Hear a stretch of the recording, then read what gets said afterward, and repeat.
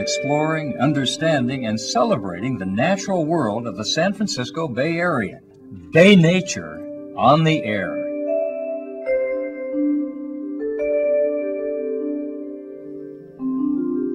I love to watch condors fly. There's just no other bird like a condor. They're very distinctive, the sheer size, the steadiness of their flight, the colorations under their wings.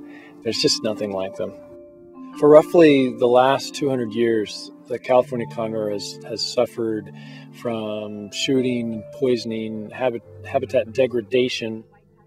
In '82, the population got to its lowest, only 22 individuals. At that time, there was really no other choice but to bring all of those remaining birds into captivity to begin a captive breeding effort so that we could release their offspring back into the wild. Ventana Wildlife Society is the only nonprofit in California releasing California condors. We manage a site here in Big Sur, as well as co-manage a release site at Pinnacles National Monument with the National Park Service. I know everybody's excited about seeing these birds be released. I know I am. One of the main things that we do is provide education and outreach about wildlife conservation.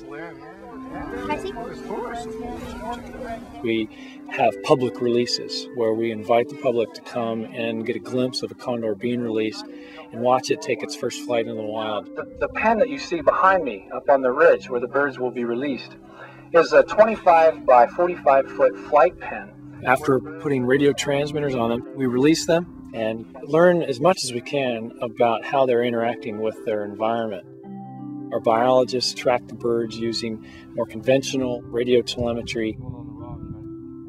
Global positioning units, or GPS, are actually put on a few of these condors that can track the whereabouts of the birds so we can gain a better understanding of how well the birds are doing and how well we can plan for the future of the recovery of this bird.